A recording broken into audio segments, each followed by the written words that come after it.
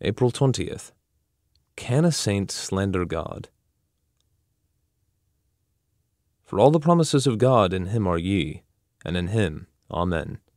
2 Corinthians 1:20.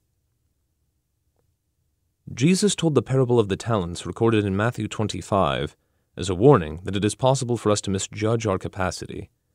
This parable has not to do with natural gifts, but with the Pentecostal gift of the Holy Ghost. We must not measure our spiritual capacity by education or by intellect. Our capacity in spiritual things is measured by the promises of God.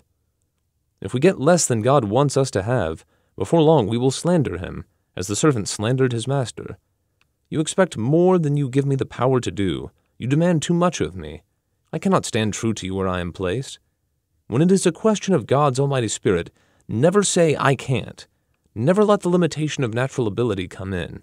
If we have received the Holy Spirit, God expects the work of the Holy Spirit to be manifested in us. The servant justified himself in everything he did, and condemned his Lord on every point. Your demand is all out of proportion to what you give. Have we been slandering God by daring to worry when he has said, Seek ye first the kingdom of God and his righteousness, and all these things shall be added unto you? Worrying means exactly what this servant implied.